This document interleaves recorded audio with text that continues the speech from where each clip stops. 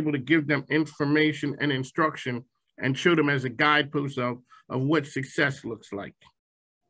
Success, man. I think first and foremost, I always will tell a young person that that's defined by you, right? There's no one rubric for that.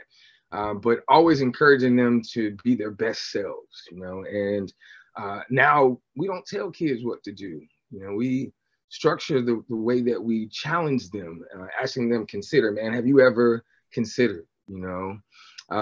And a lot of times the kids know, they just want you to pull it out of them. And it truly starts with our four cornerstones, Mike, which are love, consistency, opportunity, and exposure.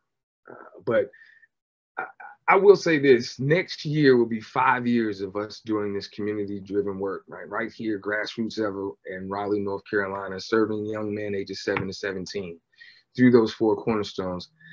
Oftentimes when we speak with our leadership team and our board, we think so on a macro level, like, hey, we took them to DC, we exposed them to this.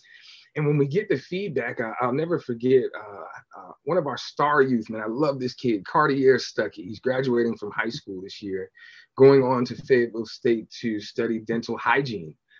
We've been blessed to be able to now present him next week when he's in graduation with the big check, scholarship, MacBook, and really help him springboard to his next level. Well, we were at a barbershop.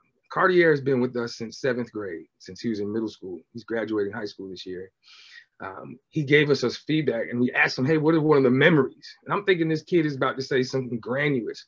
And you know what he tells me, Mike? He says, man, I'll never forget when Mr. Troy stood with me in the corridor in my apartments. It was raining and I was going through a tough day. And he showed up at the door and knocked on the door and he sat there and he talked to me for 2 hours.